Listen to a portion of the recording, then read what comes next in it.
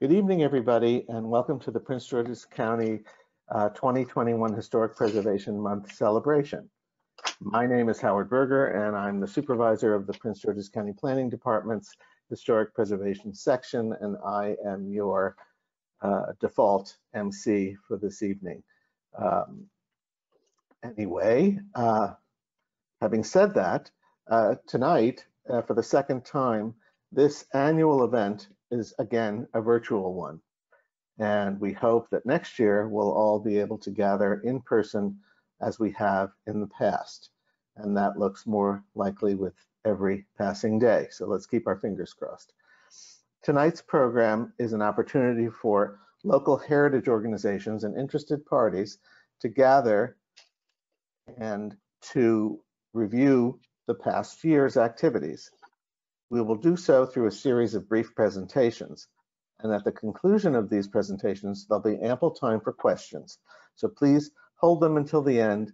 And in the interim, if you prefer, please feel free to use the chat function so that you don't forget your question and that we can have something of a record of it. Before we get started, I want to acknowledge and thank in advance the people who are making presentations this evening, as well as those people who facilitated this event. In particular, Meagan Baco, the new executive director of ATHA, Maryland Milestones, for her technical support, which we all just witnessed, which was excellent. And also a shout out to the social media staff of the Prince George's County Planning Department's Publications Division for helping us to publicize this event in various formats. So, having said all that, without further ado, I think we'll go to the next slide so you get a sense of who will be speaking this evening. And we will start, I hope, with some brief welcoming remarks or whatever from Meagan Baco in her new capacity as the Executive Director of Maryland Milestones Anacostia Trails Heritage Area Incorporated. I don't know if this is your first formal event, but certainly welcome.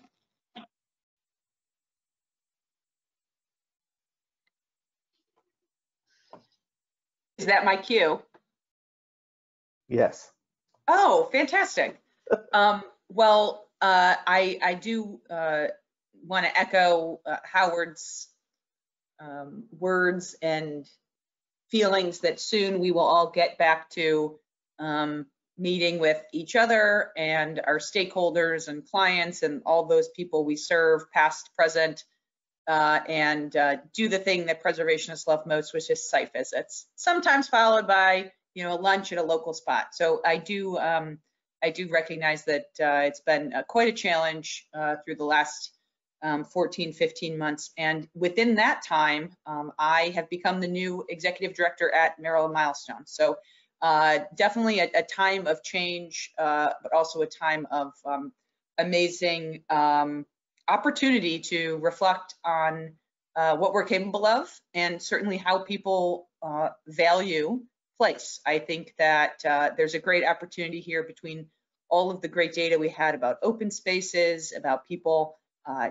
waiting to get back onto the lawns and grounds of their favorite historic sites, and certainly all of the trails, bikes, strollers, walking, kayaking, certainly that are plentiful in Anacostia Trails Heritage Area. So it's been a challenging but wonderful time to be able to meet so many folks,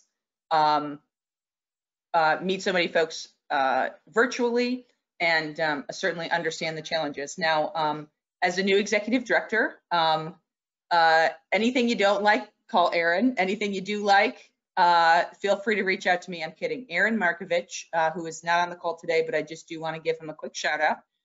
He served the heritage area for 10 years as executive director. So if folks remember the 200th anniversary of the Battle of Bladensburg and much of the work that he did to make that a county and in some ways statewide celebration, truly remarkable work.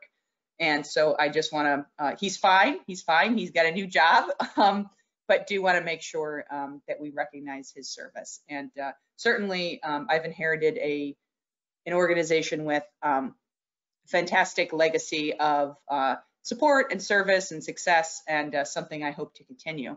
A couple of the projects that I inherited, which I definitely want to just give a quick update about, is, of course, during COVID, we were as supportive as we could be to our towns and our trails, and trying to support the businesses that were able to stay open, and make those connections to all the folks that were maybe using the trails for the first time. I know that I explored my neighborhood up here in Baltimore to extents that I had not in the past. And along those lines, we're hoping to improve some of that network of tourism resources in support of our small businesses and restaurants, be they in a main street or in a plaza. I think Prince George's County, you're well aware, have different perceptions of what a main street might look like, but certainly all small businesses need and kind of deserve our help now for keeping us fed through the pandemic. So that's one thing that I have my eye on, are supporting our main streets and small businesses. We also started a project in partnership with MNC PBC's Black History Program. And so we are working on a series of civil rights signs that will be accompanied by a website and signs in the ground, but also a website that we're really hoping to get those in the ground. In fact, we have to there's only so many COVID extensions you can get, but we're really excited to be nearing the conclusion of that, which hopefully there'll be signs in the ground this fall. We also finished a report on new and continued interpretation of the Battle of Bladensburg. So I mentioned the 200th anniversary, but what do we do now, and what has changed, and what do we want to do related to continuing to tell that story? So that's something that has always been at the forefront of Anacostia Trails, their role in the community. So that's just a brief overview. I've got, those are the projects we're working on, but of course we also support projects throughout the region. So we have a mini grant called a Rocket Grant, which is up to $5,000. And then we also are the gateway and support provider for nonprofits and municipalities to apply for Maryland Historic. You guys, I really should know that. I really do know this. MHAA, Maryland Heritage Area Authority grants, and those are up to $100,000. So besides the fact I just flubbed the acronym, please count on me to help you either access those grants or other grants that might be related to public history, heritage tourism, and I would be your person on the forefront for that. So with that, I just am happy to be able to introduce myself, and for some of you reintroduce myself, and certainly kind of give you a preview of what I'm hoping to do. And I feel very lucky and fortunate to have gotten a new job during COVID, and I feel like I'm in the right place. So I really thank you everybody for such a warm welcome so far, and please do reach out to me. I will put my contact information in the chat, but thank you. Thank you, Megan. That was great. Our next speaker is Dr. Dennis Pogue, who is the Interim Director of the Historic Preservation Program at the University of Maryland School of Architecture, Planning and Preservation. And Dennis is going to brief us on the activities of the program this past year and anything else he wants to impart. And before I forget, it is my understanding that Dr. Pogue is going to be retiring soon, and I want to thank him for his service at the University of Maryland in advance of that, and tell him how grateful we were for his participation in various and sundry projects that involved the planning department and internships and other things that brought students and professionals together. So Dennis, thank you for all of that, and we look forward to hearing your presentation. Thank you, Howard. It's always a pleasure to be here.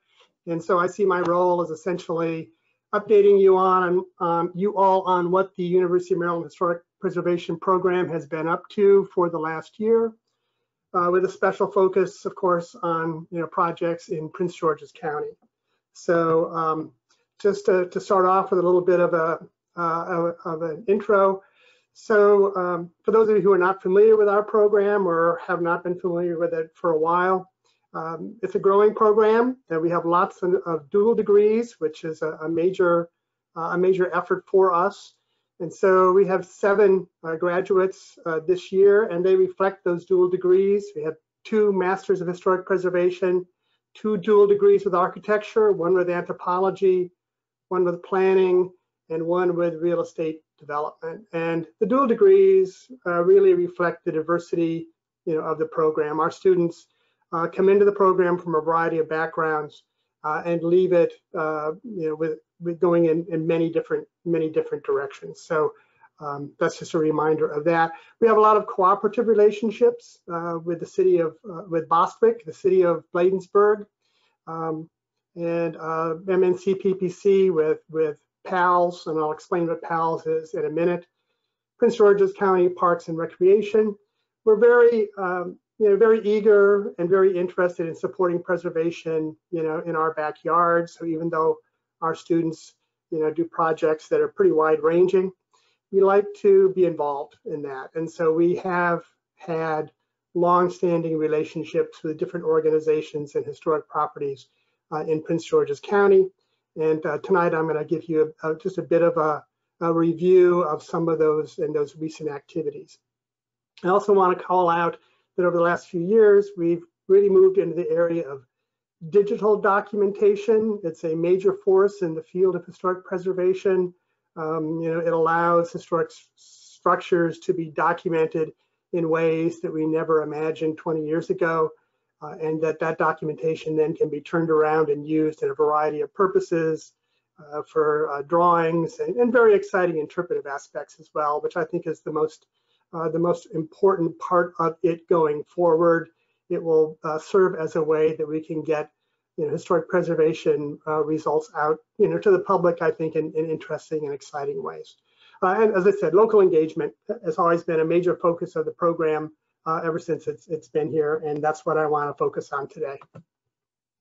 So some of the topics, some of the projects. So Bostwick is a historic house in Bladensburg.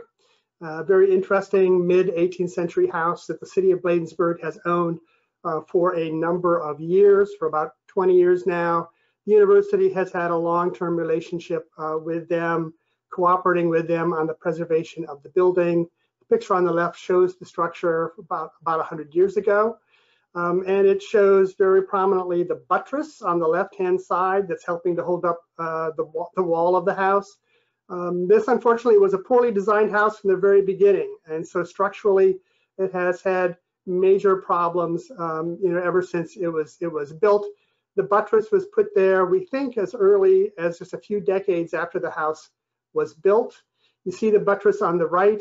It has deteriorated considerably over the last few years, and that's because of storm damage, the earthquake, lack of attention, a whole variety of things. And so we've been working with the city for several years now on addressing this problem. The plan is to replace the buttress in kind, so essentially go back with a version of the buttress, but better, one that'll be better equipped to actually do what it was intended to do, which is to support the structure. Support the structure. So our students have been working there. You can see the temporary iron steel reinforcements that have been put up to support the building. That picture shows students in the process of dismantling the buttress. It was determined by structural engineers to be inadequate, and so it had to come down and be rebuilt. So the image on the left is a digital scan of the buttress that showed it at that stage in the demolition. So we've been documenting it all the while, all during the project, so that we make sure that we don't lose any information. And then the drawing on the right is just give you an indication of what's going to go back. So it's going to look as much like the buttress as possible, but it's going to have some structural components to it that, as I said, hopefully will allow it to do its job, even better. Our Historic Preservation 611 course on research methods is a course that is required for all of our students, and it focuses on developing skills, research skills that we feel it's important for our students to have. And so this course focuses each year on a community in our area. And we work with local community members to research their houses and then develop essentially house histories. And then we present those back to the community. We make those available to them. So it's an opportunity not only for students to do research, but also to get used to working with folks, working with people in the community to help tell their story. So last fall it was North Brentwood, which of course is a very important, it's one of the earliest incorporated African-American communities in the area. And so it has been neglected by many folks for a long period of time. And so it's the kind of community, kind of project that we're especially interested in doing and having our students become involved with that. So this is just one of the houses. It's a fairly, was a fairly simple utilitarian structure. Sadly, this house was lost about 10 years ago. It was about 100 years old at the time. It was owned by an African-American family who were one of the early settlers in North Brentwood and built the house in 1912. So it's an interesting community, has an interesting story, and I believe that the class in the fall is going to continue that work as well. Another project that we did last fall in Langley Park and the Adelphi area. This is a PALS project. PALS is an acronym for Partners in Learning and Sustainability, and it's an ongoing cooperative agreement that the university has.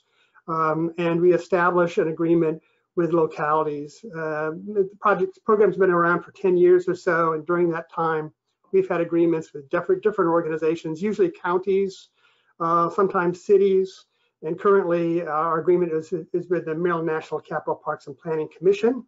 So they identify historic preservation projects along with many other projects. This is not just historic preservation, this is university-wide. So there are units all across campus that are working on PALS projects at any given time.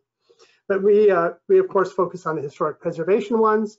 And so in the fall, we identified 2 projects in Prince George's County that folks were very interested in learning more about. And one of them was Langley Park and Adelphi. Langley Park is a very changing neighborhood, of course, established a long time ago. So the Adelphi Mill that you see on the right, 18th century mill, represents the traditional history of the area from that time period. But of course has seen enormous change over the years. The McCormick Goodhart Mansion on the left is certainly another historic structure that people are probably fairly familiar with, dating to 1924. But of course, these communities don't stand still, and they grow and change. And Langley Park has seen successive generations of different groups of people occupying them. So at one point, it was a very an African-American community, very strongly African-American. That has changed, and more recently, Latino community and Asian American community. And so this type of project is really interesting and a challenge for preservationists because the folks that built the Adelphi Mill have been gone for a long time, and the folks that are living there now, they have a different perspective on what is important to them. And so that is one of the challenges that historic preservationists must address. How do we record and how do we take advantage of these other resources that are not the typical ones that historic preservationists have dealt with in the past? So things like the Adelphi shopping center and all the different residential areas that have grown up and changed over time. So this is a really interesting project, and what the students did was they developed they did a survey of the area, and they developed a story map that presents the history of the area, and that is available. Maybe it's on the NCPPC webpage, I don't know, but I know that it's on the PALS and the University of Maryland web pages. So you all can take a look at that if you're interested. Another project that we did last fall, again through PALS, was the Cedar Hill Cemetery in Capitol Heights. This is a designed cemetery. It got going in the early 20th century, but then was seriously redesigned in the 1930s. And so it's representative of that time period in terms of designed cemeteries. Interestingly, or probably, possibly most interesting, is the fact that Dionisio Rodriguez, a Mexican-American sculptor, was heavily involved in the layout of the cemetery in the 1930s. And he was commissioned to create 8 sculptures in the area that are still there today. One of them is the Bridge of Life that you can see on the right. Rodriguez is a very interesting artist in that he worked in concrete, reinforced concrete, and it was called the Faubois style. So he created sculptures out of concrete that were meant to look like something else. Primarily, he made them look out like they were either stone or wood, and wood was probably his most popular treatment. So you can see here on the left, he's standing in front of a hollow tree that's made of concrete, and then the Bridge of Life is also meant to look like a wooden bridge, but of course it's concrete. And he did some really innovative things. He dyed his concrete, tinted it colors, and so he's well known.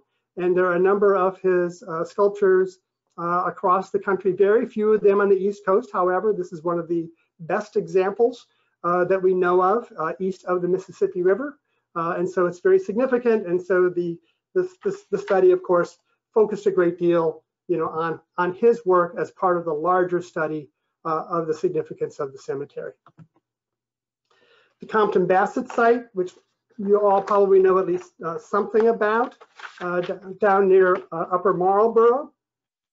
A pretty amazing property with a substantial, late 18th century mansion house, and then a whole variety of outbuildings that was acquired by the county a number of years back. We've been working with them for about 10 years now through various student projects to help them document structures on the property.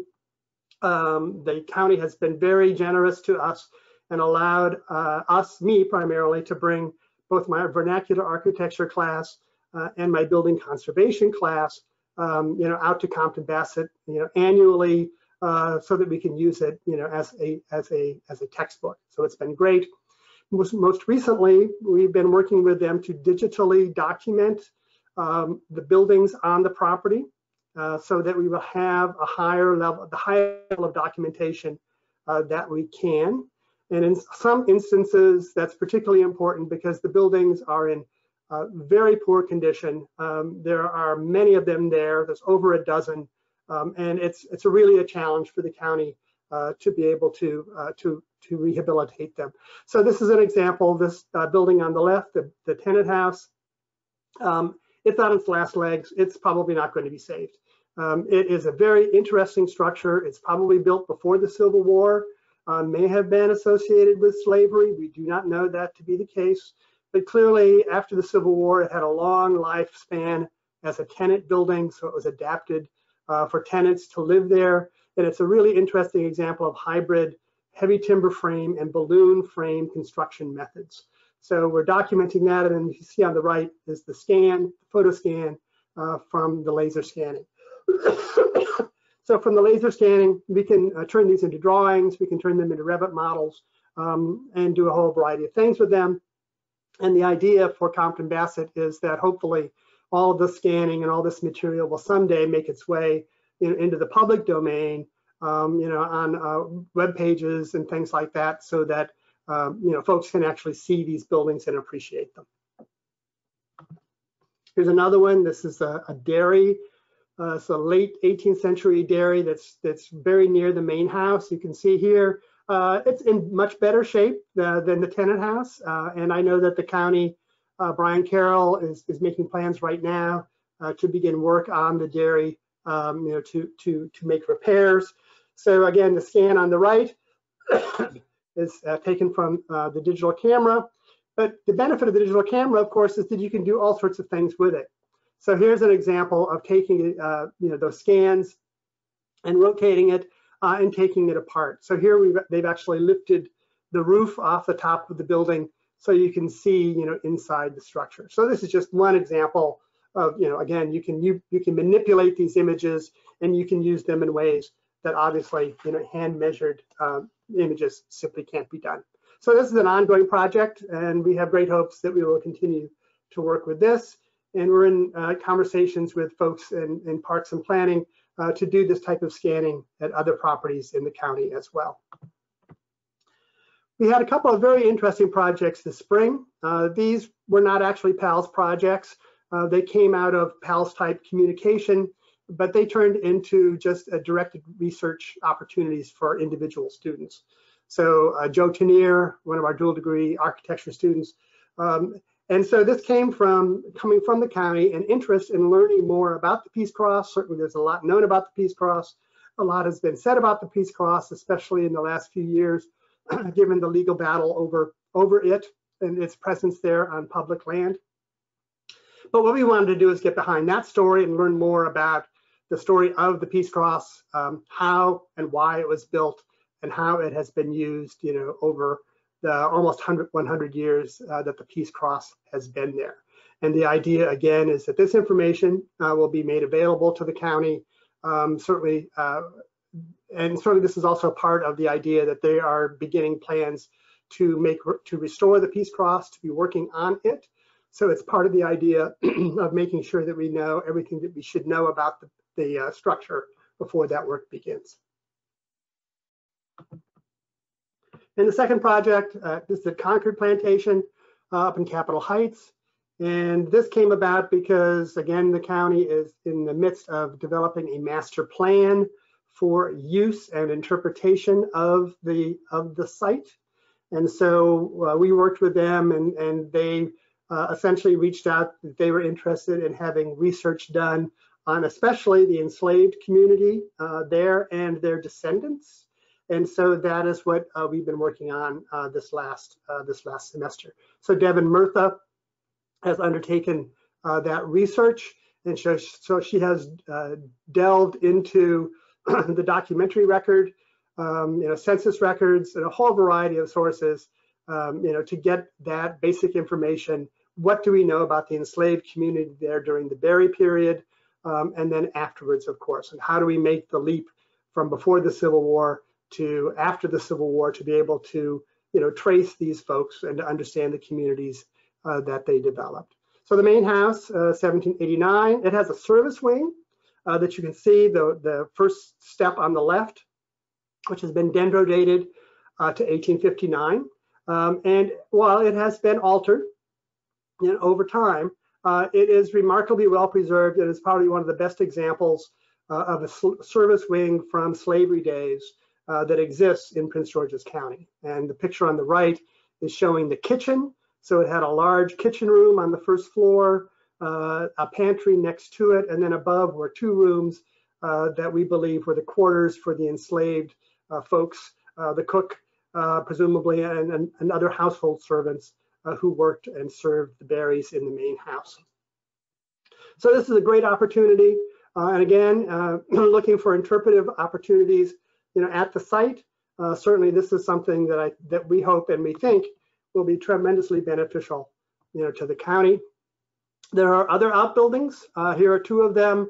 This is a stable on the left, the cornhouse on the right. They've both been dendrodated as well to the 1850s. So the service wing and these buildings and a tobacco barn, they were all part of a major building campaign that occurred in the decade of the 1850s before the Civil War. I'll be taking students out to this site in a couple of weeks, and we will be hand measuring these two buildings because learning how to hand measure is a tremendously important skill for students to have. Doesn't matter how fancy your cameras are, and if you've got lasers and whatnot, if you don't know how to read a building and understand how they were constructed, you're not really going to be able to understand them. So we will be doing that in the next couple coming weeks.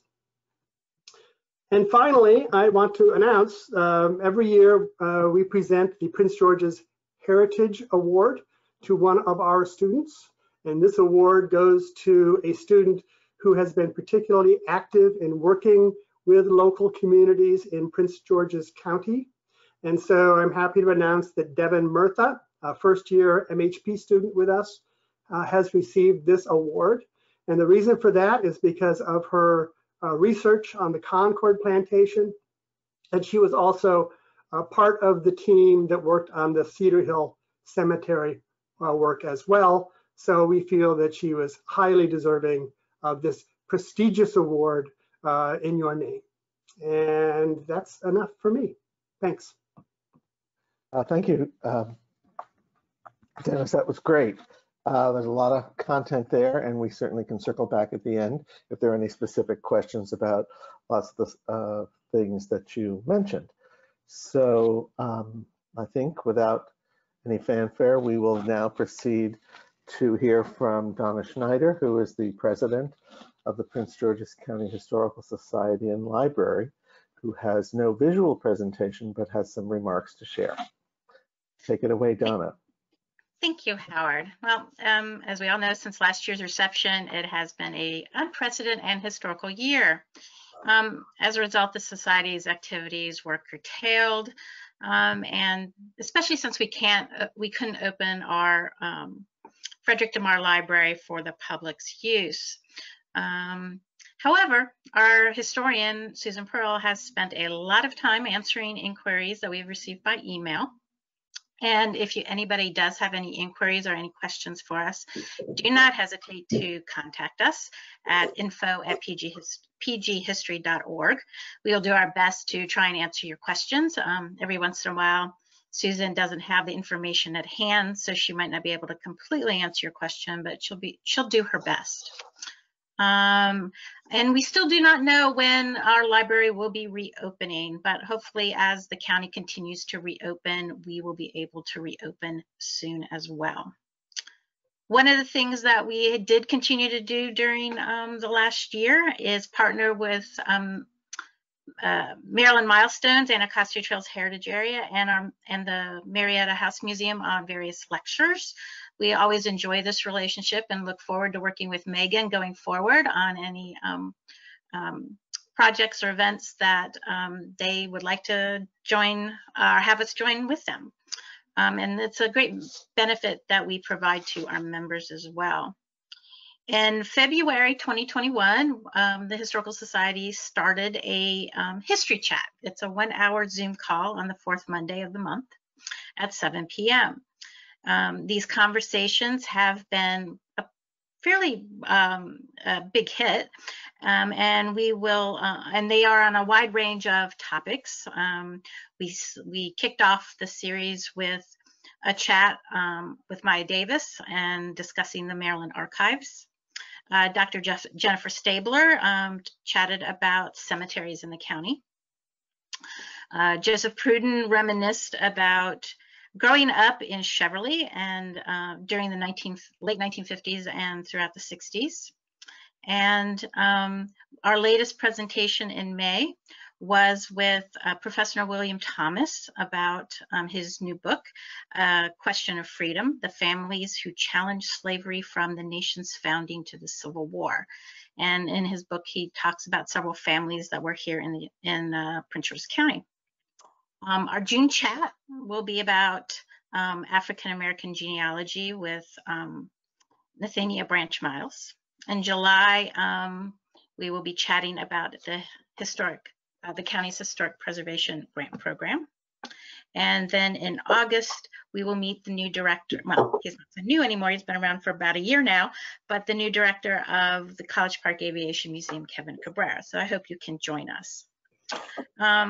Also, 2021 is the 325th anniversary of the founding of Prince George's County.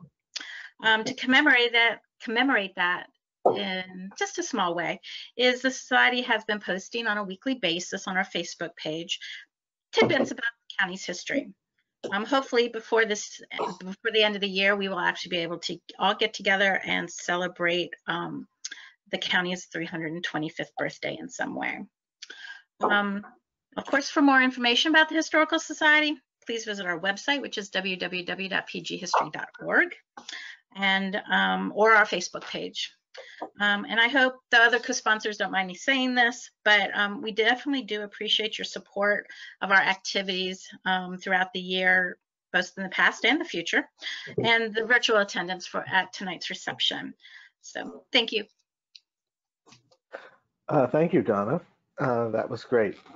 Our next presentation comes to us from some colleagues of ours in the Department of Parks and Recreation. And I think we're going to hear both from Ed Day, who's the lead historic preservation officer in the Natural and Historical Resources Division, as well as Brian Carroll, who is the historic asset and project coordinator in the Department of Parks and Recreation, about what the department has been doing with the traditionally publicly accessible portfolio of historic sites and resources during this time of essential closure.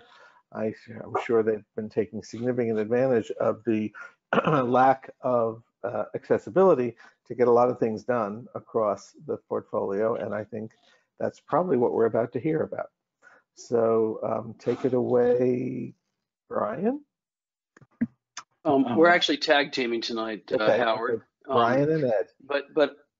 But I do have one comment to make. I've been asked on the side whether or not I'm keeping within the spirit of the historic preservation reception, and I just want to show you that yes, I am.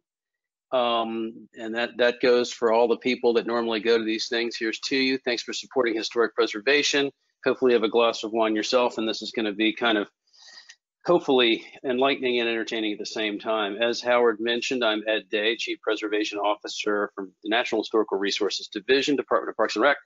And I'm tag teaming in this wrestling match with Brian Carroll, who's an AIA registered architect, and he's former Historic Preservation Commissioner in Montgomery County, and it's always fun to work with him. Gina Vaughn, who's our other colleague and partner in crime, could not make it for this, and I think she's listening in, so we wanted to give her a shout out. She's doing, I think, a school function with her son. In 2020, we talked about our substantial investment in our 46 accessible properties and our extensive portfolio of 180 plus resources. We related that to our 2017-2018 assessment to start funding and start to preserve these structures in a more meaningful way than just sort of whack-a-mole. I want to give kudos to Chris Fanning, our division chief, who really got that across the finish line at that point. We discussed the formation of our historic preservation maintenance unit, of which Brian leads and Gina's with him, and we have Elmer Chavez, Kevin Williams, John Hickox, and even Don Graham, who you might remember from Montpelier Mansion, is working with us on small projects now. And then our historic preservation coordinating group, which coordinates across 5 different divisions. And we meet every Wednesday. Gina Vaughn leads the group, and we discuss all these projects that we're working on. We also discussed some work at Compton Bassett, Abraham Hall, Newton White, the Chelsea Barn, Riversdale, Marietta. Some of those projects we discussed last year were initiated before the pandemic, but we moved on in 2020 into 2021. Brian has a list of sites that he's going to show in just a second. 12 sites, 37 different projects that we've been working on. And we continue to work even with the pandemic. And so we're going to show you some of that tonight. So my job is to get Brian really excited and show you some of the things he's discovered as we've done some of this work. So Brian, you want to lead us through this real quick? Yeah. Great. Thank you, Ed. I appreciate it. It's been an interesting year. I'm sure everyone knows it's not what everyone expected. It's had some paradoxical benefits, as Howard said, that suddenly all of these buildings that we own are empty. And I don't expect anyone to be able to read this timeline, but I wanted to throw it up here just to show along the bottom of the timeline that the sites that we own span 1740 to about 1947, the historic sites that we're working on. The next slide is the same thing. I don't expect you to read all of it, but we started to put together a partial list of the projects that we were able to do in this last year. And as I was writing it, I realized that we've left off a bunch of stuff that we haven't done. So it's been a very good year for just making things happen. We've had unlimited access to the buildings. So I want to start off with, this was a project that fought Gina every step of the way. Logistically, everything that could go wrong went wrong, and she wrestled it to the ground. She got it done. The roof was failing at Billingsley. It was leaking into the house. It was 1,000 points of light. When you went inside, you could see through the roof. We took it off. There is original sheathing on the roof, or as near as we can tell, original sheathing on the roof. There were some repairs that had to be done. But in total, the thing was in great shape. So new copper flashing, new cedar roof. And then this is my next slide, which is just gratuitous roof photos, because you need those. So the roof came out looking really nice. They did a great job with this one. On the same building, different contractors. There was a chimney that had been knocked down. I don't remember whether this was a tree or lightning, but there was a matching chimney on the other end of the building. This had been down for quite some time, so while we had the scaffolding up, we took advantage of it and had a contractor build the chimney to duplicate what had been there. And what you're looking at is the chimney is not finely washed, so it blends better, but this is right after construction. So a nice thing to get back up there and get the building back intact. We've had an ongoing relationship with the Kettering Largo Boys and Girls Club. They lease Chelsea from us, and as we're going through and trying to just restore the building, we've had some, we went through a period where we were doing the HVAC and the electrical and the plumbing, and it doesn't show very well. But we've had some things, we've been able to do some things this year that show a lot better. So you can see in the bottom right-hand corner, the building is really starting to look nice. So starting to make some good headway there. Oxon Hill Manor, there are some really beautiful windows in the building, but the sills were starting to fail. They were trapping water and directing it back into the building. Some of the sash were coming apart. We had Worcester Eisenbrink come in, and they took 32 windows out of the building, restored the frames, got the sills so that they're shedding water again.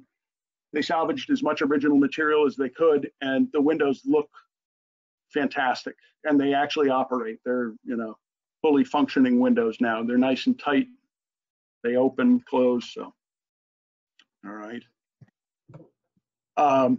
This was fun. There's a seal over the front and back door at Oxon Hill Manor that when we inspected it, it was failing, and it was made out of some kind of composite foam, so it was not original to the house. So we had again, Worcester Eisenbrink came out. They made casts of the seal that was up there, made us a few replicas, painted them up for us, and now over the front and back door we have these new, much more solid seals. And you can see that the surround for the front door has been completely renovated. It's been completely filled and cleaned up and painted, and it looks like $1 million.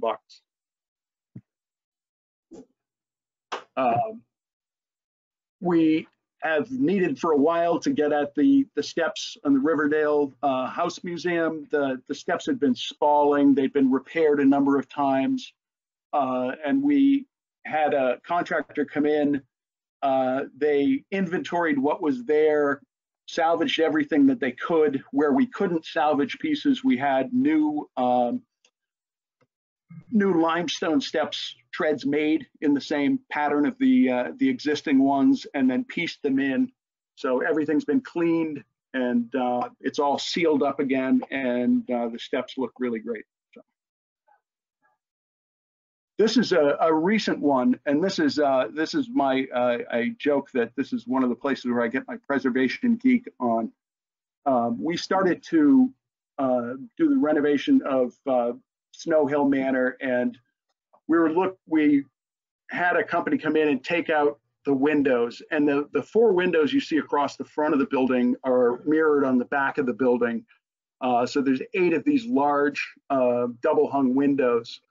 And when they took the paint off of them, what you're looking at on the right and the top in the center are, this is an oak plank frame window. So instead of this molding in the center being actually carved, being applied to the window, the wood to the left of this molding was just removed in order to leave the molding there. So all of this is a solid piece of wood. And when you look at the photo on the right, you can see when the paint is removed that there's actually the ghost mark from an old hinge, an HL hinge or something on the staining from the iron on the oak. So these are these beautiful white oak frames that we uncovered here. You can see the photo in the center on the bottom. Not all of them are in great shape. We're having some new parts made. They're salvaging everything that they can, but I would have assumed that these were applied moldings. But these are really spectacular window frames. I don't know. Brian, can I just say something about this? So I'm going to brag on you. So this is a bungalow along Riverdale Road, and if you're familiar with the area, it's diagonally across from the Riverdale Elementary School. This particular structure was in such bad condition that our rental property unit just didn't want to have anything to do with it. They were kind of voting for demo, but we realized it was a contributing structure. And Brian came through with a plan and just really made a silk purse out of, I wouldn't even say a sow's ear at this point. So I just wanted you guys to know that this thing was so far gone, nobody wanted to have anything to do with it. 11 people had lived in it at one point at the same time. It had, lead abatement, all kinds of stuff that had to be done. So Brian, go ahead and take it away. But you did a great job on this. I was just going to say that I don't know if all of you know, but Ed has retired as head of Riversdale after 25 years, Ed? Yeah, 1994. Right? Yeah, 1994. 25 years. Actually. And Ed needed a place to land, so we had to make him a nice office. So there's a couple of offices in here for he and Chris Fanning. There's some space that we're going to be able to use as meeting space in the rear. So a nice little building, a little jewel box. Hey Brian, can you show the picture on the pictures on the right of that particular front parlor space? This. I'm sorry. Yeah. What are you? It's the same room. It's the same room. Yeah, this is before and after. Yeah. Oh yeah, yeah. It was really terrible. The typical 80s shag carpet and so forth over really beautiful hardwood floors. One of the nice things that we did, and this is sort of a before picture in the center on the bottom, is on the outside of the house. There's some what are probably cement asbestos shingles, but in the rear there's an addition, and what we exposed in the back is a novelty siding. It's a double drop siding. So we kept that exposed in this rear room where we'll be able to have some meeting space. Cleaned it up and painted it, but I'm assuming that that's what's under the rest of the siding on the rest of the house, and hopefully someday we can take that cement asbestos off and put the right siding back on here.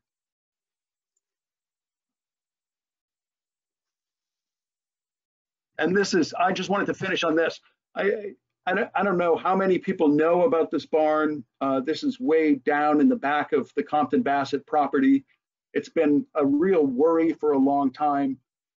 If you look at the photo on the upper left-hand side, a tree grew up.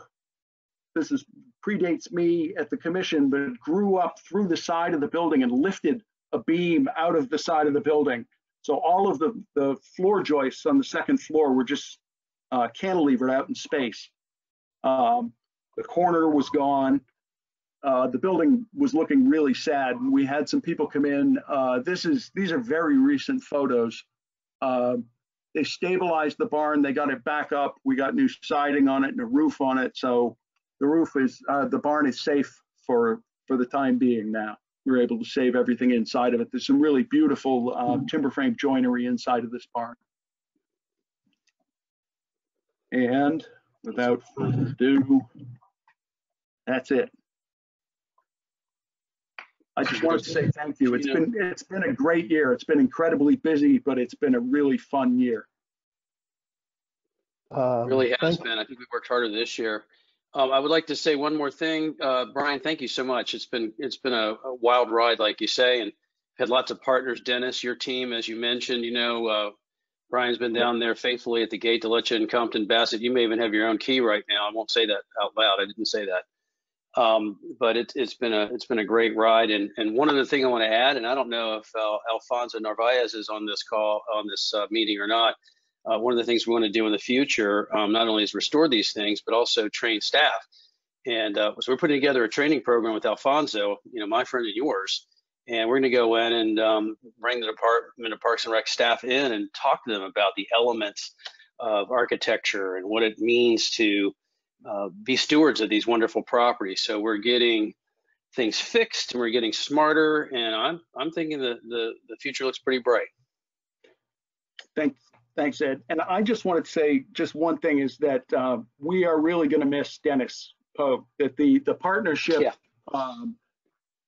has allowed us to, just tangible things like the digital documentation of Compton Bassett is going to, we're going to reap the benefits of that for years to come. But it's really the ability to see these sites through Dennis's eyes that has been so remarkable for me and has really helped me. So it's really a loss, and we hope he won't be a stranger. We applaud you, Dennis. Thank you. I appreciate that. I'll still be around. I like doing what I do, so. Good. Great. Thank you, Brian and Ed, for a terrific presentation. This comes under the heading of every cloud has a silver lining. These properties got a year off from their public responsibilities, and the benefits are obvious. So if we could get away with doing this periodically, that would be wonderful, but obviously we know that that's not realistic. So, should normal life return, this work will undoubtedly go on, but it will never be as easy as it was in the last year. But we're here to support you in that to the extent that we can, always. So our last presentation this evening is a summary of the year in review for the Planning Department's Historic Preservation section, and by extension, the work of the county's appointed Historic Preservation Commission. And we'll have two presenters, I believe, this evening. We'll start with Tom Gross, who will then take you through a bunch of projects that we've been involved in over the last year.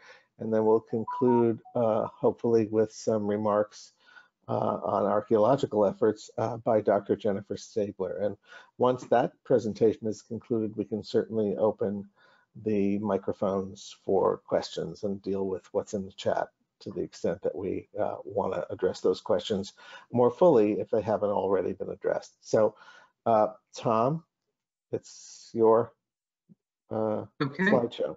Thank you very much, and I hope you all can see the screen. Yeah, again, my name is Tom Gross. I'm a planner coordinator with the Historic Preservation section in the Planning Department. And just to echo things that have already been said by really everyone that's spoken before, if you haven't gotten this by now, the world that we inhabit in historic preservation in Prince George's County is somewhat close-knit, and yet we're open to all comers. And so you've heard different presenters talk about the collaborations between their organizations and other organizations. And the Planning Department is certainly no exception. I mean, whether it's at the Maryland Milestones, who was a applicant, I believe, last year for one of our non-capital grants, and who, of course, Meagan's predecessor was a member of our Historic Preservation Commission. And so there was, by default, a close relationship between our two organizations.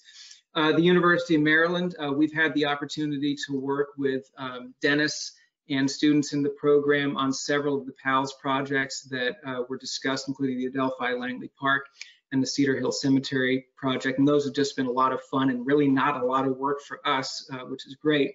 And then the Historical Society, it's been great to participate just as an attendee personally at some of these events, virtual events that have taken off in the past few months, like the history chats. And I know some historic preservation section staff have been recruited as speakers for those, which is great. And of course, our colleagues with the Department of Parks and Recreation, who we meet with on a monthly basis, you know, whether we need to or not typically, but also at different times throughout the year. And it's great that we have a great working relationship with them. And I also want to note that, as Howard said, we hope that next year we can all be together to celebrate Preservation Month. But I know I'm not the only one who appreciates some of the opportunities that this virtual world has afforded. You know, for example, I know that as I gaze out in the audience, and they're hiding behind the anonymity of their deactivated cameras, but we have, for example, the current chairman of the Historic Preservation Commission, John Peter Thompson, who would of course be at these events, but we have the first chairman of the Prince George's County Historic Preservation Commission, Alan Verda. He thinks he's hiding, but I saw him there, and he continues to be a great resource for me and Jennifer and others on the staff. So it's great that this kind of format can allow that kind of participation. As Howard said, I just want to take you through a few of the things that we've been working on in the Historic Preservation section over the past year. Pandemic or not, our work has continued apace, and that's really because we're largely a reactive organization, and the entities to which we react have continued to operate, whether that's developers seeking to build things in the county, whether it's historic site or resource owners who want to perform work on their property, or whether it's property owners that want to see their properties evaluated for historic site designation or apply for grants of one type or another.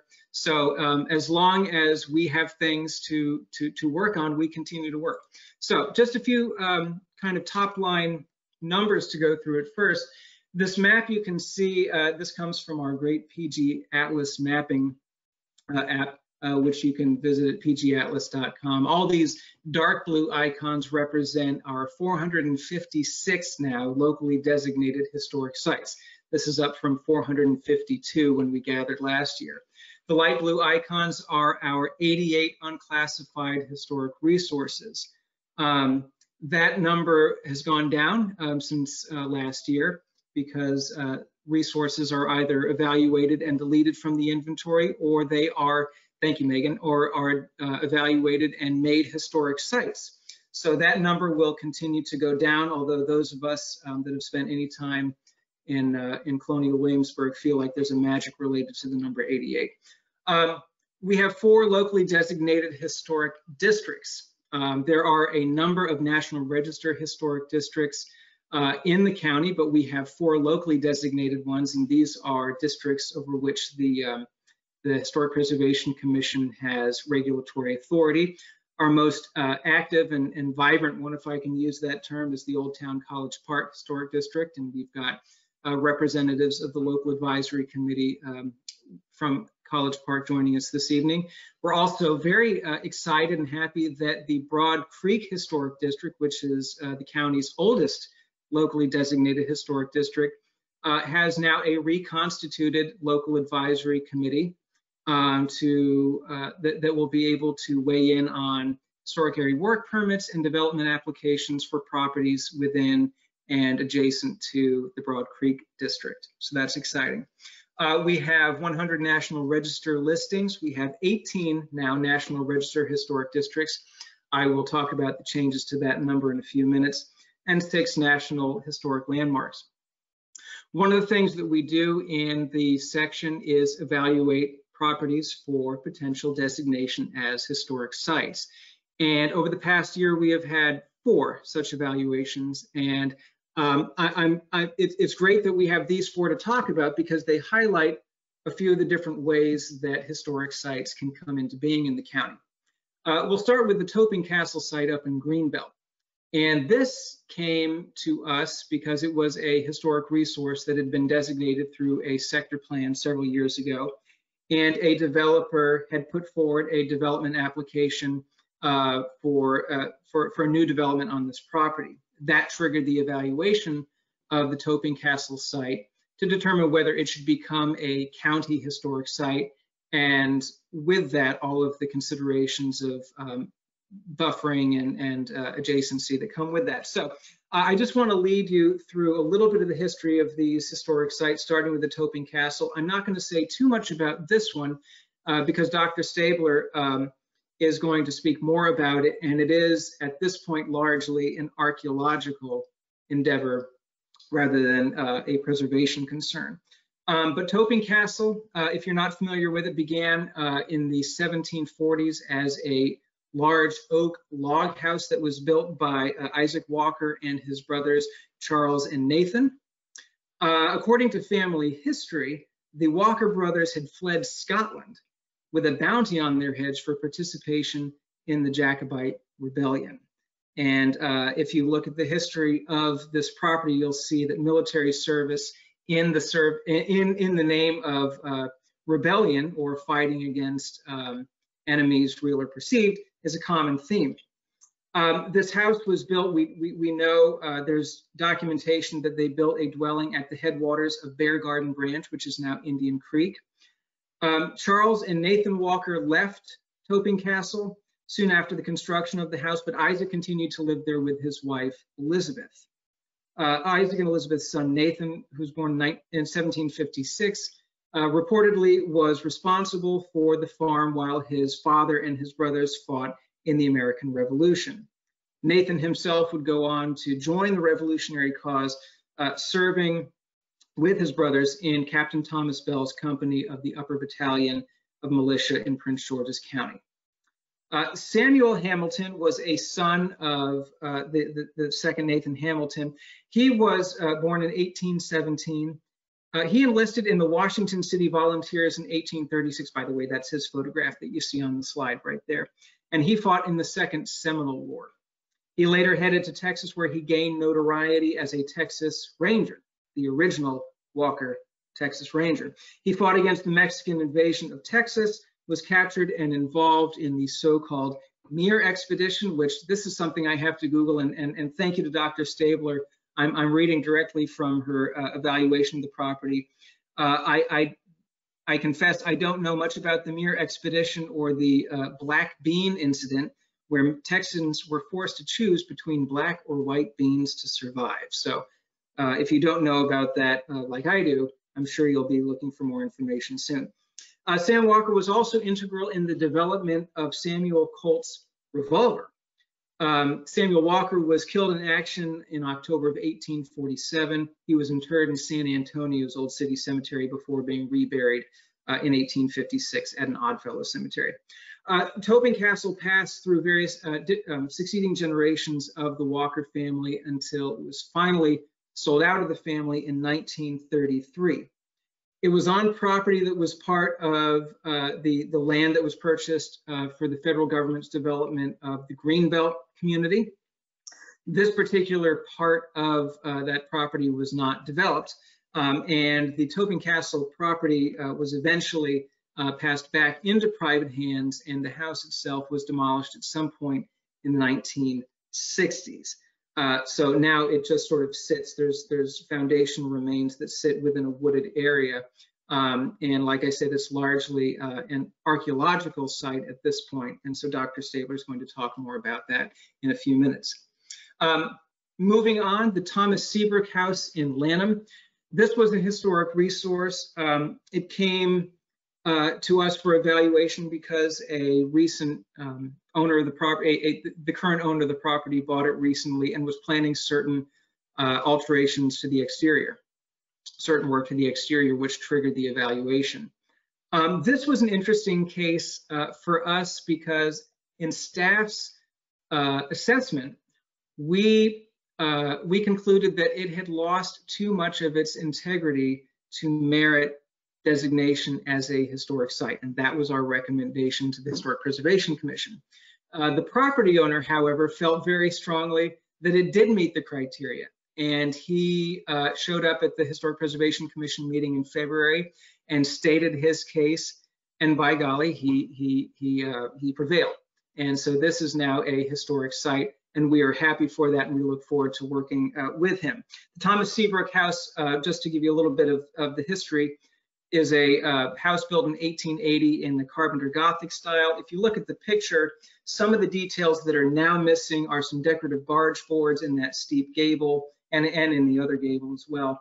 The windows have been replaced with modern vinyl windows. This porch that you see on the side elevation here and the addition behind it are all relatively recent, and so that detracts somewhat from the original massing of the house, although both are potentially reversible. Mr. Seabrook was a civil engineer for the Pennsylvania Railroad. This house was built in the community that bears his name, a map of which you see here. You can see Thomas Seabrook has two houses associated with him on Dewberry Avenue.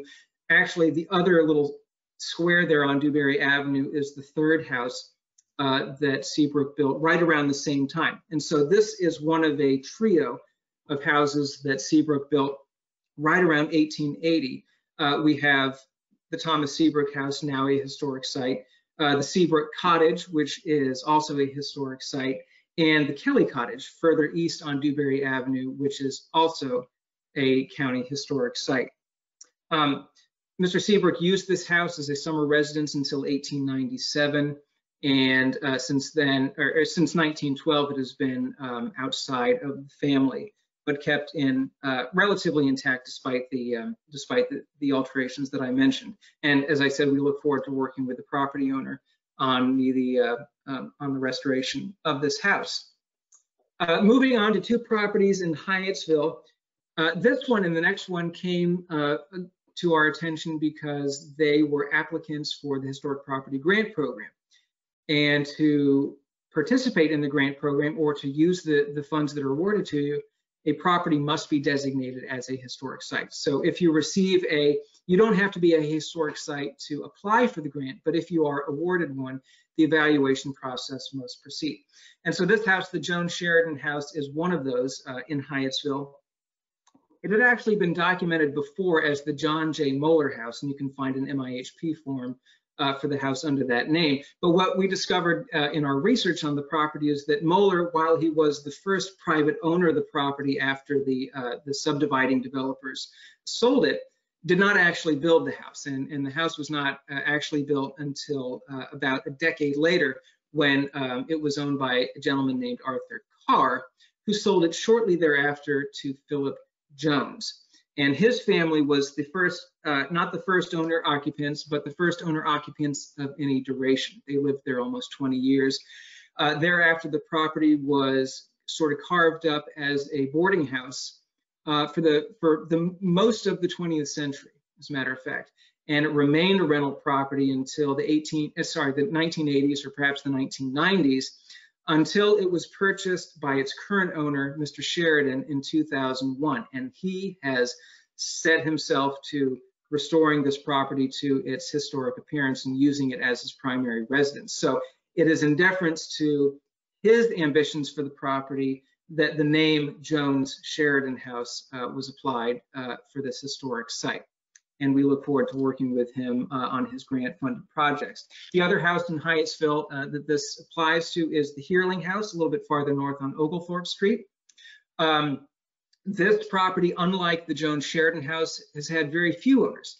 It was purchased, or the property was purchased in the mid-1920s by Edward and Nora Heerling. It's not exactly clear whether they built the house shortly after purchasing it, or whether the developer, J. Moses Edlovich, had built the house and then sold it to the Heerlings. In any event, the Heerlings occupied the house from the 1920s until the 1960s, when it was sold to two brothers, Thomas and Carol Houchins, and it was owned by them or their heirs until 2018, when it was sold to the current owner. And the current owner, again, was an applicant for the Historic Property Grant Program.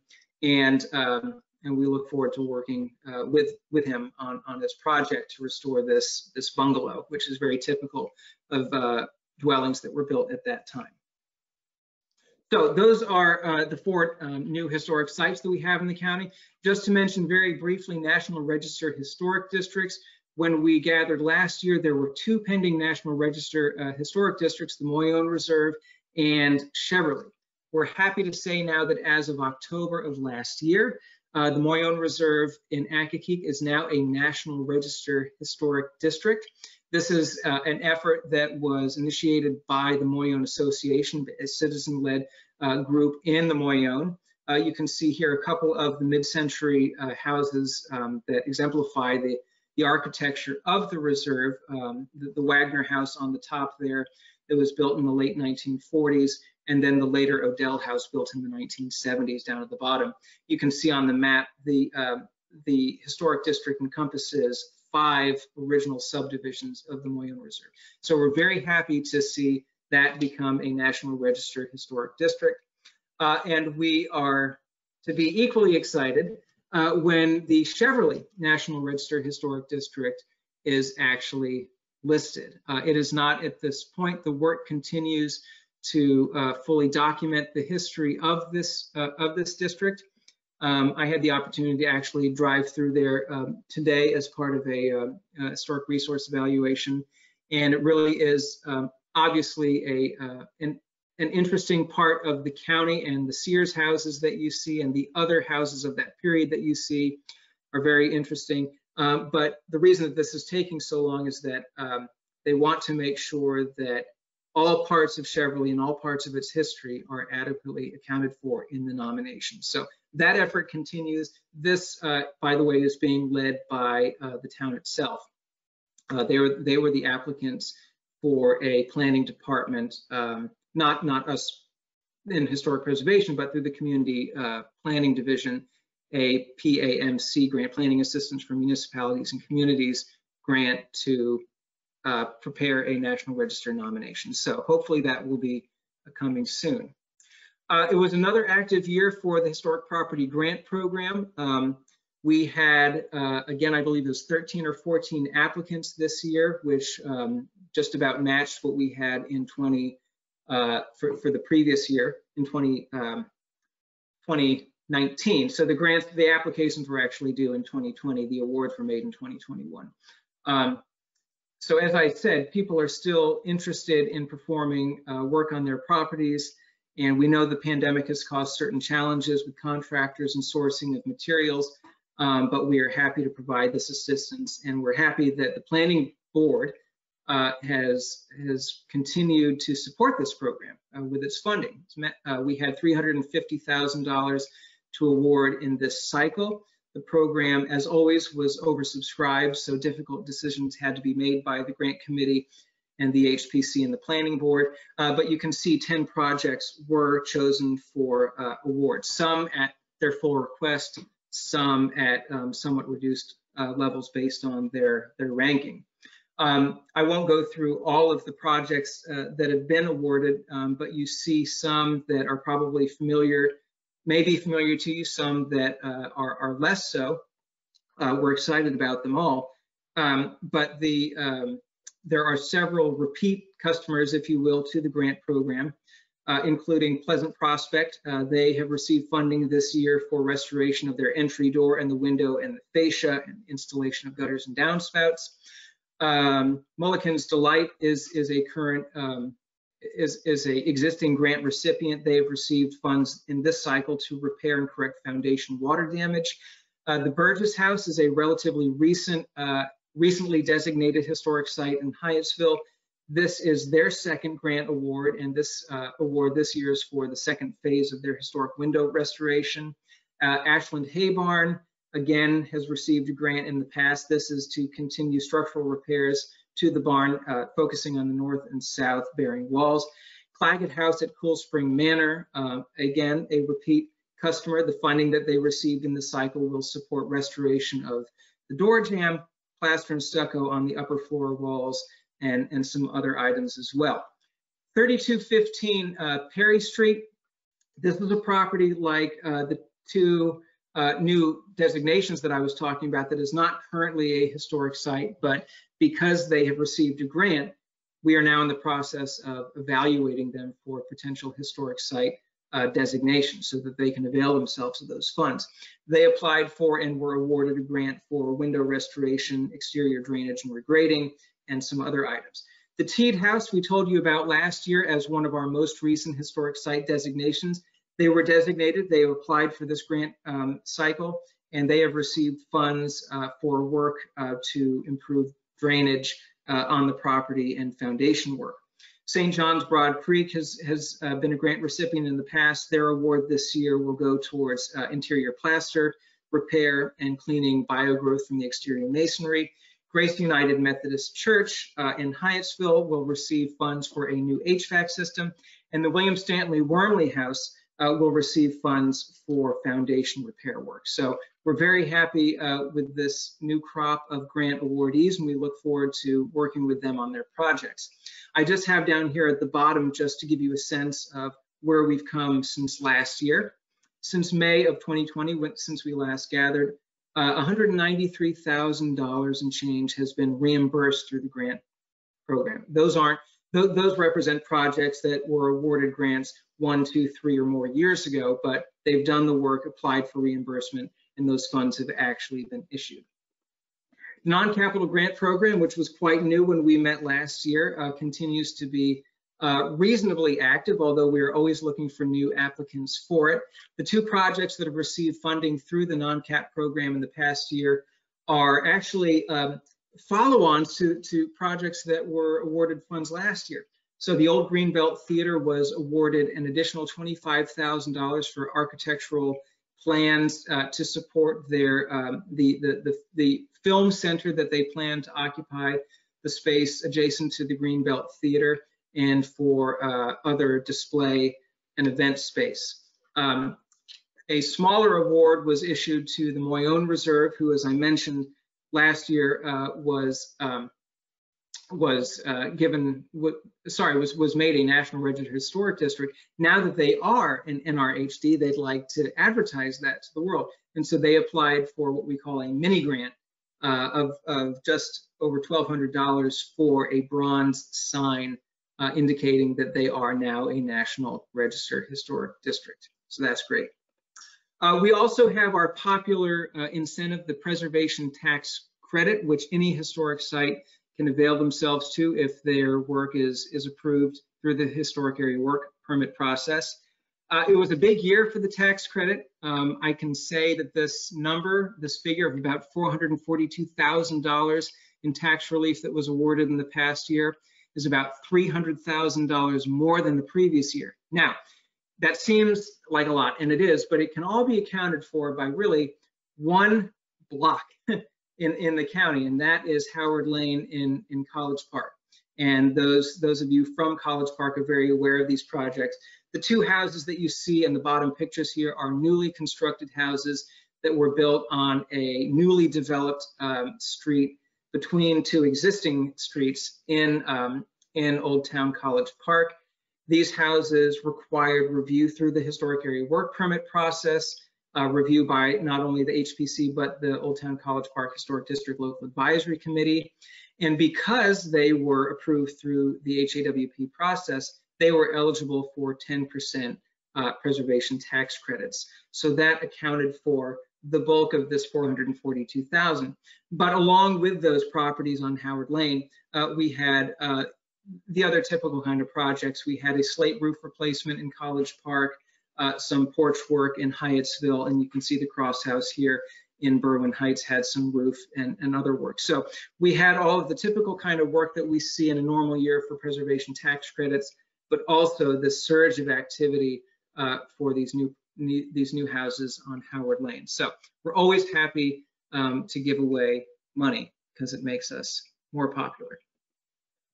With that, I want to turn it over to Dr. Jennifer Stabler, who's going to talk about some of the work that's been done on archaeology in the county. Jennifer, take it away and just let me know when you'd like to advance. Okay, thanks, Tom. Good evening, everyone. I'd also like to give a shout out to Alan Verda. He's helped me out a lot this year with historic research. When I get stuck, he's always the guy I go to because he knows just about everything about the county. Anyway, Tom has already given you some background on the first site I'm going to talk about. While a lot of things shut down in the county, the developer certainly did not. So I've been spending a lot of time chasing bulldozers and things like that prior to development to try to preserve some of the archaeological sites that have been found in the surveys that have been done on some of these development properties. The first one I'm going to talk about is Toping Castle, and of course that's in Greenbelt. It's in the what's that? The Golden Triangle, something like that, right across from Greenbelt Park. But Toping Castle, as Tom said, was the home of the Walker family, who owned this property for almost 200 years.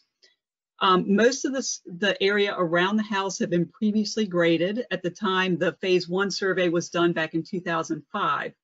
So basically all that the archaeologists found through the Phase 1 survey were the foundations of the building, and they clearly delineated those. Those are were very clear. And then there was a little bit of an artifact scattered to the north right before you got to the areas that were graded. So that development didn't go through, and this past year we received a development for Royal Farms to be put in on this property. And of course, we already knew the site was there. The developer knew the site was there. So we worked very closely with the developer to try to avoid destroying the foundation. And we worked together to try to design the site so that it would avoid, that we could preserve the foundations in place as a small park, a little bit of green space within the all the asphalt and the buildings that were going to be built on this site. And they agreed to do that. So we had some archaeologists go out, and they did some very limited work. It was mainly just to identify the extent of intact or significant deposits that were associated with the foundations. And they were fairly successful in identifying that area. And we worked with the developer to avoid that area where the significant ruins were still present. And so in the process, we found out that this was a historic resource. And so, as Tom talked about earlier, it was designated a Prince George's County Historic Site earlier in 2020, and it will be preserved in place. It will be like a small park area. There'll be a bench and an interpretive sign that people can stop by and read, and there will be sidewalks so people can actually get to the site.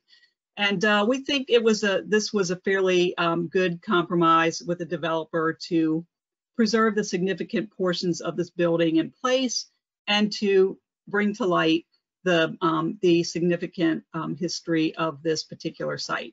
Okay, Tom, you can go to the next slide. I'm just going to go through these fairly quickly.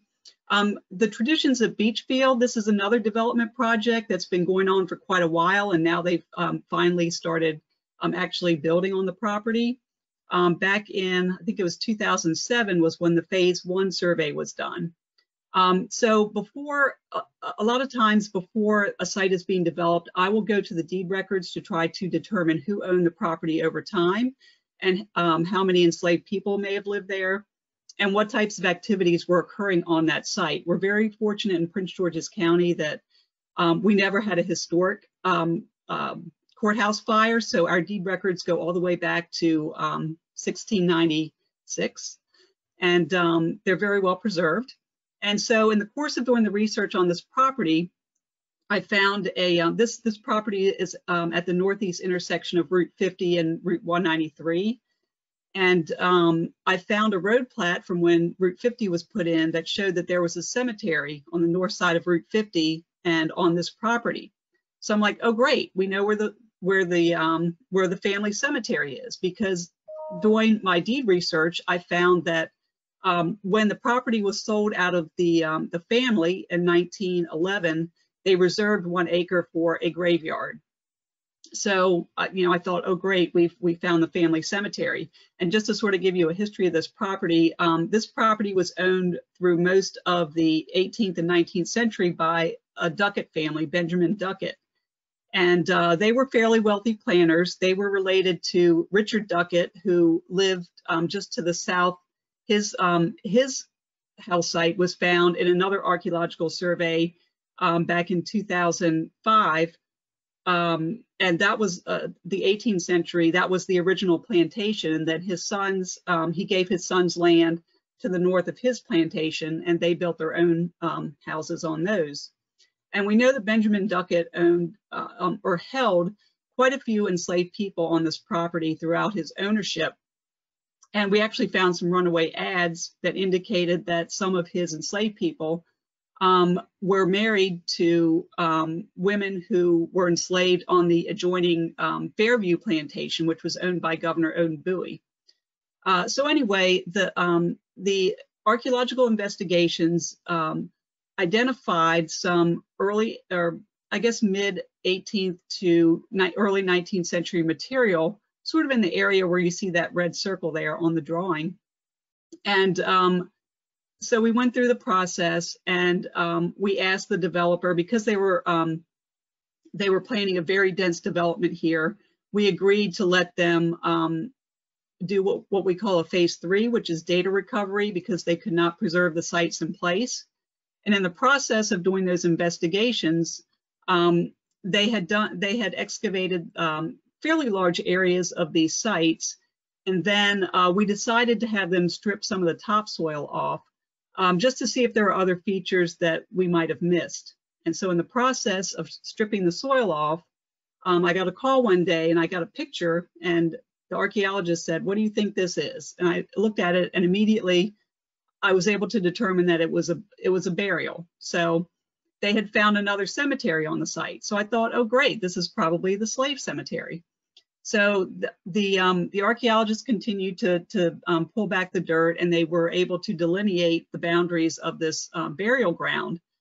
And I think we eventually determined that that was actually the family cemetery, because it was very well organized. It was fenced, and it had a gate to the east. And we did find in one of the wills, I found one of the daughters of Benjamin Duckett had asked that she be buried at the foot of her mother. And we found a configuration that looked like probably, you know, husband and wife, and then there was a burial at the foot of one of those burials. So we believe that that is the family cemetery, and that the cemetery that's near the road was the cemetery for the enslaved people, which was not mentioned in any of the deeds, by the way. But we knew that they had to be there somewhere, because this family owned quite a few enslaved people. So we worked with the developer. Instead of moving the cemetery, and you know, it's less of a headache for them, we worked with them to preserve the cemetery in place, and then arrange their development around it. And that's what you see in this drawing here. They are going to preserve the cemetery in place. They'll put up a fence around the cemetery, and they'll put some interpretive signage there so that people can learn about the history of this property. So again, we think that's a win-win. We were able to preserve some very important features on this site through our archaeological review process. Okay, next slide, please. Okay, this is a site that's up in Bowie. It's off of Mill Branch Road, right at sort of at the intersection of Route 301 and Mill Branch Road. This site, again, this was a development site that came in, and the developer wanted to do sort of like a mixed-use development. Originally, I think it was supposed to be stores and maybe some townhouses, and now it's mostly townhouses. Anyway, in the phase 1 survey, this whole area was plowed fields, and I always hear people say, "Oh, you're not going to find anything in a plowed field. That's, you know, whatever was there, they've plowed it up, and nothing's there." Well, we find plenty of sites in plowed fields, and this was one very significant site that we found in the plowed field that was part of this development. So in the very first phase 1 survey, the archaeologists identified a fairly early 18th century site dating to we think about the 1730s, 1740s. And so again, the phase 1, they just identified an artifact scatter, no features or anything. They opened up the site a little bit more, and they found a brick foundation. So we figured out that that was probably a house site, and according to the artifacts that were found with it, it was probably first established in about the 1740s, 1750s. And again, going back through the deed records, we were able to identify the families who were associated with this site. They were Addingtons, Boyds, fairly common names in this area, and names that we found associated with the town of Queen Anne as well. So these people a lot of these people had shops or things like that in the town of Queen Anne. They probably sold their tobacco out of the port that was once at Queen Anne. And then they had their plantation houses a little bit further to the north where they grew that tobacco, and they had more expansive holdings to the north of the town. So this was, we believe that this site was built by a member of the Boyd family, and it was the Boyds married into the Go family, G-O-E. And we believe that their families inhabited this site for probably about 50 to 75 years. It wasn't occupied for a very long time, which is sort of good for archaeologists because we can kind of tie a lot of the artifacts that we find to a particular family and really start to tell the story about these individuals and their families. So I meant to put the slide in here that sort of delineated where the buildings were, but where you see the red blotch at the top there, that is what we believe is the house site. And there was evidence of a fireplace and some burned soil around it. So we were pretty sure that that was the fireplace. Some of the other pits that you see some of those were trash pits, which are golden for archaeologists because they contain a lot of artifacts that can tell us a lot about the activities that are going on this particular site. And then further to the south towards the bottom of the screen there is what we think was a very large barn, probably for curing the tobacco. So again, this site was identified through our development review process, and it's going to give us some very good information on sort of a mid to sort of, let's see, probably 1730s to 1760s occupation of this property. This site will not be preserved in place. We only go to when we go to phase 3, it's basically you're trying to excavate as much of the site as you can to get the information out of it. We can never excavate the entire site because it's too costly. So we try to, excavate the portions that will give us the most information. Okay, let's go to the next slide. Okay, so this is the Washington Post property. It's located in Forestville. It's to the north of Andrews Air Force Base, and this site was found in, I think it was around 2009 when there was a big box store proposed on this particular property. So the archaeologists found there was a house that had been identified on this property. I think in about the 1970s or 80s, there was a Maryland inventories of historic properties form. The Ryan family had built a house on this property in the 1850s, 1860s, and the house was still standing, I believe, until about 2000 or so when it was torn down. So the archaeologists, again, they did their shovel test pit survey, and they identified an artifact scatter away from kind of to the southeast of the main house, the house that the newer house with the foundation still intact. And the artifacts they were finding here were a little bit earlier. So we did a phase 2 on the property, and that's when they opened the site up a little bit more. And they found this feature, which is a cellar feature. And they dug like a little window down into it and found that it went down pretty far, and there were several phases within that cellar, and it had a lot of artifacts in it. So we asked the developer to do a phase 3, which is, you open up the site more, you excavate more of the site, gain more information from it. And they determined that this was probably the location of the original house on the property. And this was a cellar that was associated with that house. A lot of the artifacts coming out of it were dated to the early 19th century, late 18th, early 19th century. And the house eventually went out of use. We believe it was an earth-fast house, so it's probably wood. It was probably set on wooden piers over this cellar. And it indicated that this was not a wealthy family. It was sort of a middling family. You know, they were not like middle class family. And so when the house was destroyed sometime, this house didn't seem to be occupied for a very long time, maybe 30, 40 years before the other house was built, a little bit to the northeast of this site. And then after that the new house was built, they used the cellar, the owners of the new house used the cellar as sort of like a trash pit. So again, that's a gold mine for archaeologists. And so we were able to determine a lot about the foodways and the lifeways of the people who were inhabiting this house from all the trash they left behind.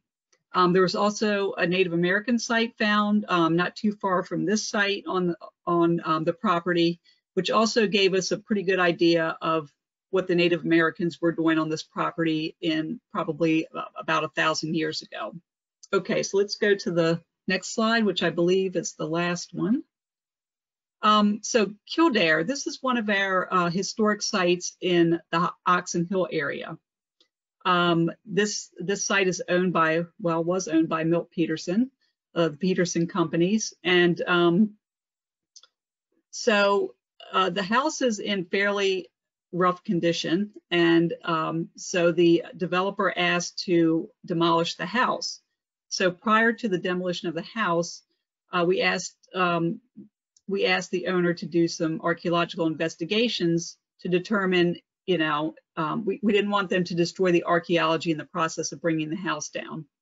So what you see on the bottom, the archaeologists went out and they found near the entry road, the current entry road into the house, they found this very large pit, and it was just chock full of material, and it contained a lot of very early 18th century material. We know from historical records that there were several merchants who owned this property in the early 18th century, and they were very wealthy. And the material coming out of here was indicative of that. There was some very expensive items that looked like, you know, that had been thrown into this pit. Now, we're not sure if this pit is related to, we think it may be related to the destruction of the first house that was on this property, which part of what you can see in the upper photo there. The archaeologists also uncovered this foundation, actually just it showed up to the west of the current western edge of the current house that is there. And it looks like the foundation may even go under the current house. So we think that the current house was pretty much built on the site of the earliest house on the 18th century house on the property. So we think that maybe the 18th century house was demolished, and most of what was in that 18th century house might have been dumped into that pit that you see at the bottom. But we're not sure of that yet. A little bit more needs to be done to determine that. But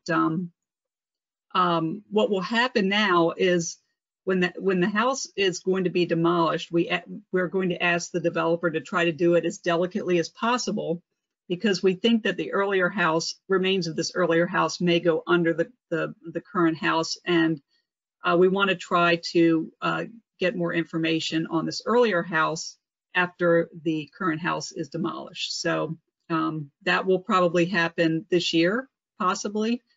It hasn't happened yet, but we think it may happen soon. And we're just looking forward to gaining more information on the archaeology that this very early site that came to light in the archaeological investigations. So I think that's it for my archaeology slides.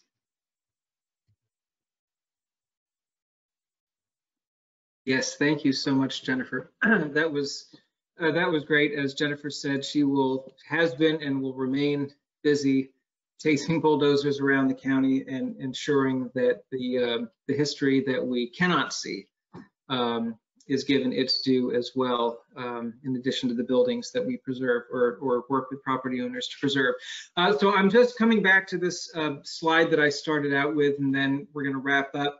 So again, these are the numbers where they stand now in terms of our historic sites, our resources, historic districts, and National Register listings and landmarks. And I posed the question a year ago Where will we be next year? Well, in the past year, we've added 4 historic sites. We reduced our number of historic resources through evaluation, and we have another historic district. Certainly over the next year, these numbers will change a little bit. I mentioned that we have a historic evaluation pending for one of our grant recipients this cycle, so that will be a potential new historic site, depending on how that evaluation goes forward. If you are interested in viewing Historic Preservation Commission proceedings, you might want to tune in on June 15th. I'll just give the sneakiest of sneak peeks. We have an evaluation that may be of interest to some folks. Dennis Pogue, I'm looking in your direction. With that, I'm going to just flash up here real quick our Jennifer's and my contact information. In case you want to make a note of that, a lot of you already know how to get a hold of us, but in case you don't, here are our email addresses. And with that, I will turn it back over to Howard for closing remarks. Thanks, Tom and Jennifer. Those were really great presentations. There's a lot of content there. It's a lot to take in.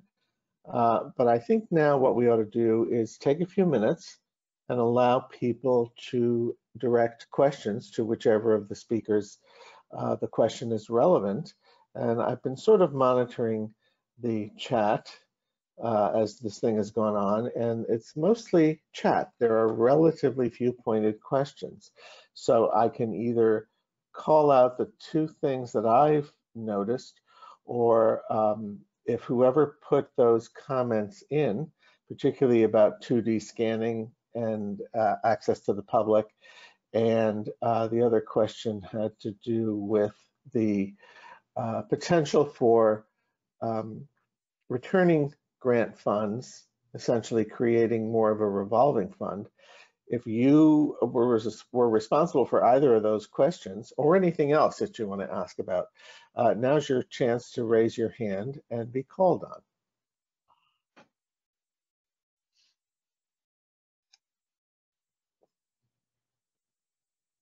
Any takers? Or just say hi. Or bye, whichever.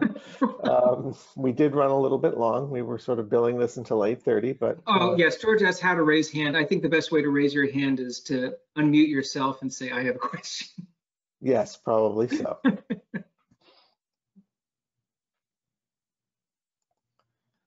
Yes, hi. I just thank you everyone for a fantastic evening of just recapping what the year of your work looks like, particularly for those of us who are not closely exposed to that work of the county.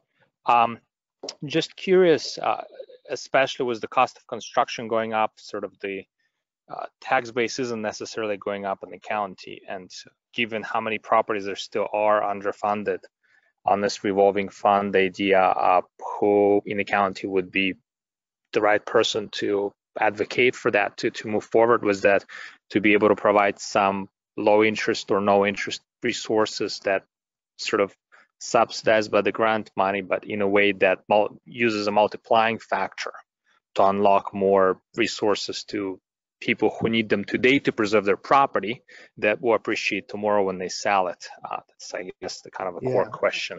It's a very complicated question, and one that was wrestled with when the grant program was initiated about 10 or 11 years ago. Revolving funds are extremely complicated to manage, and based on all of the complexities associated with operating a revolving fund, it was determined that that was not the best way to go to leverage public funds. Part of our program is contingent on the awardees granting a perpetual easement to protect the work that these public funds go to pay for. So the notion that once protected, the money that enhanced the property didn't need to be returned was one that was much more manageable to undertake. Revolving funds typically involve significant financial apparatus, Not that the Park and Planning Commission isn't a significant financial apparatus of its own, but it was not considered to be a kind of a core mission. So I hope that's a little bit of an answer, but what I would make as a suggestion to you is the best way to get more money out there in the community is to lobby for an increase in the grant fund. And what I'll just close out this little discussion by saying the first 2 years of the grant fund, which I guess were 10 and 11 years ago, or 11 and 12 years ago, I can't quite remember at this point, were funded at $500,000 apiece. And then with the vagaries of the economy, the fund was reduced for a number of years to $300,000 a year. And for the last 2 budgeted years, and we believe the year that is ahead of us, we've kind of inched up to $350,000 a year. So in the back of all our minds is, well, gee, wouldn't it be great to be back at $500,000 a year? Because obviously that was competitive too. There's always going to be competition, but it was more money to give away. So I would encourage you to advocate for increases to the grant funds when the Park and Planning budget hearings come around every year. The more the Planning Department and the Park and Planning Commission hear from the public, the more likely there will be that a response is made. So does that make sense to you, George?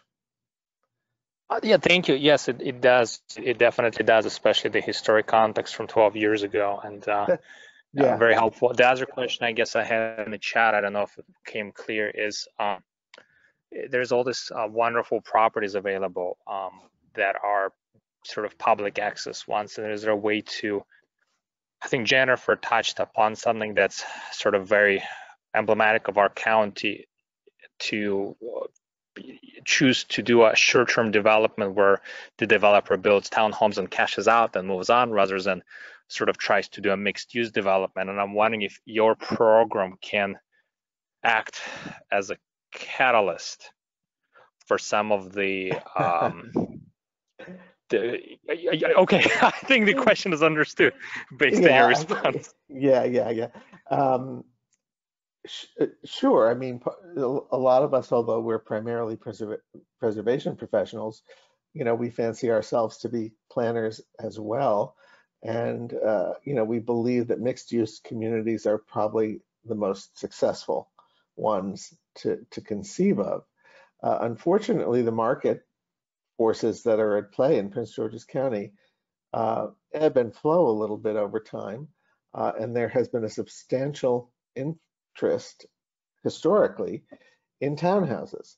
And there isn't much that this little preservation program that we run that, deals with, I don't know, maybe 1,000 buildings altogether of the tens of thousands of buildings that are in the county can do to kind of, ships move very slowly, and to change direction takes a long time. So obviously we would love to be able to integrate historic resources in thriving, multifaceted communities, but those situations don't always present themselves to us. There are certainly areas of the county like Atha and the Route 1 corridor, which are much more mixed in their character with commercial and industrial and cultural and residential uses, but that's only a portion of the county. A lot of the county is given over to subdivisions, and without a town center attached to them necessarily. So, we have to deal with the historic resources where they are. Be nice to be able to move them around, but we're not in that business either. So it's kind of it's a very good question, but a complicated one.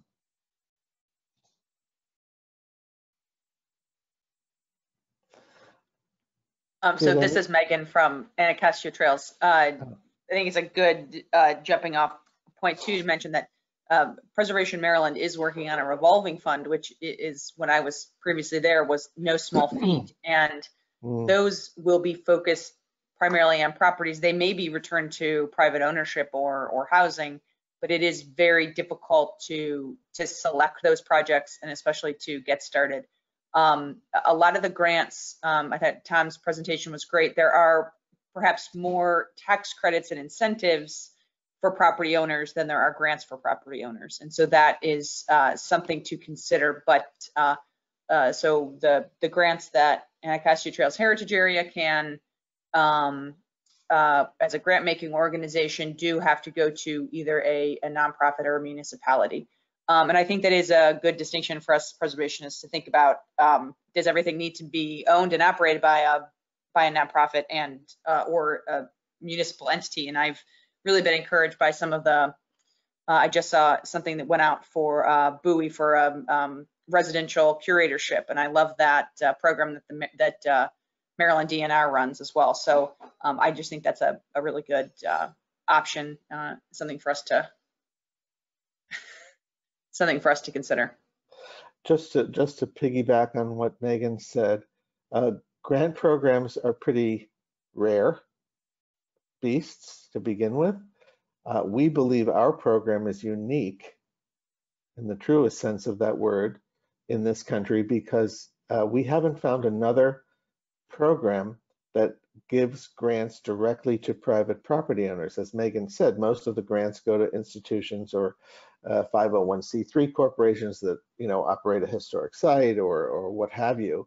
But most of what we do and the money that we give away goes to Harry and Harriet homeowner, which we believe is a unique circumstance in this country as of this moment. So we're kind of proud of that. That isn't to say that it isn't without its challenges, but all grant programs and all revolving funds have their challenges. So, we're just happy and glad to be able to give money away, and we just wish we had more to give away.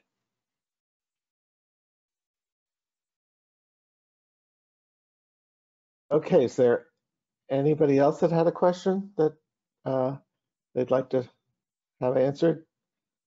Or shall we just call it a wrap? Yeah, I guess I'll speak up at the end here. I think there's a great need for, I'm Bob Schnabel, by the way, a great need for technical assistance. I think often people are not aware enough of the right thing to do with regard to their properties. The historic preservation in the field has become extremely technical, and most people are really quite unaware of these technicalities that make for long-lasting investments. And so I think every homeowner is always seeking good advice with regard to a particular project. And I see this as a tremendous need that, I would hope that more of this would be available through the county assistance in that regard.